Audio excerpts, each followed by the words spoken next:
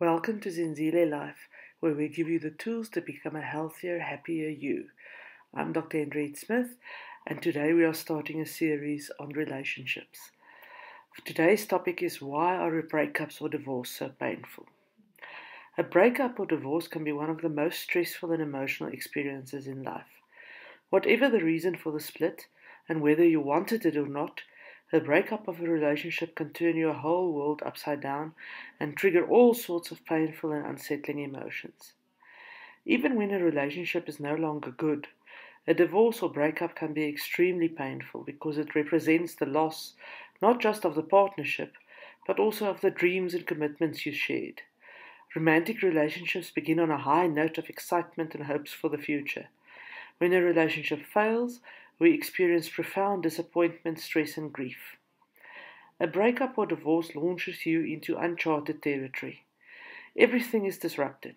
Your routine, responsibilities, your home, your relationship with extended family and friends, and even your identity.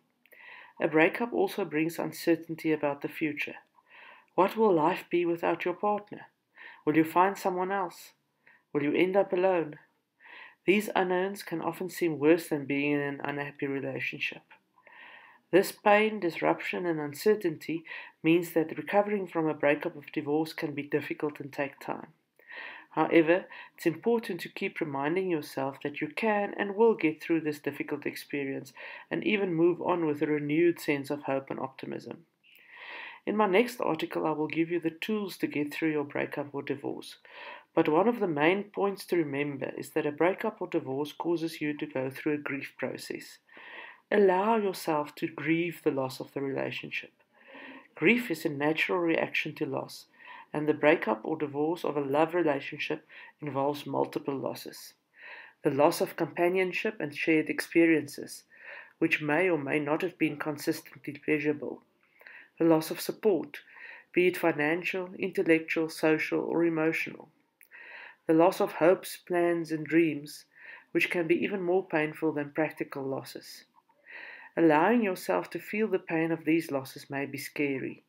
You may fear that your emotions will be too intense to bear, or that you'll be stuck in a dark place forever. Just remember that grieving is essential to the healing process. The pain of grief is precisely what helps you to let go of the relationship and move on. And no matter how strong your grief, it won't last forever. Here are some tips for grieving after breakup or divorce. Don't fight your feelings.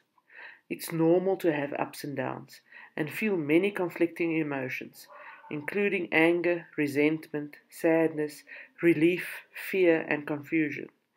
It's important to identify and acknowledge these feelings.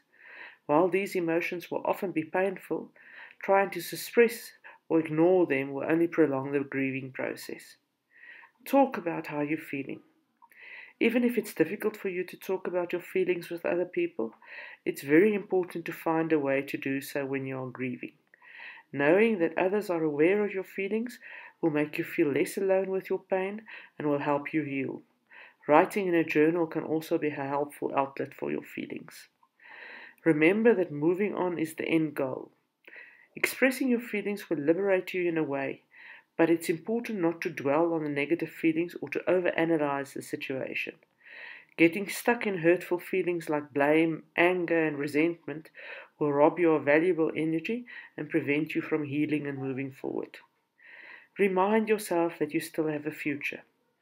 When you commit to another person, you create many hopes and dreams for a life together. After a breakup, it's hard to let these aspirations go. As you grieve the loss of the future you once envisioned, be encouraged by the fact that new hopes and dreams will eventually replace your old ones. Know the difference between a normal reaction to a breakup and depression.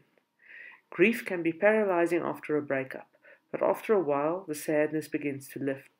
Day by day and little by little you start moving on. However, if you don't feel any forward momentum, you may be suffering from depression.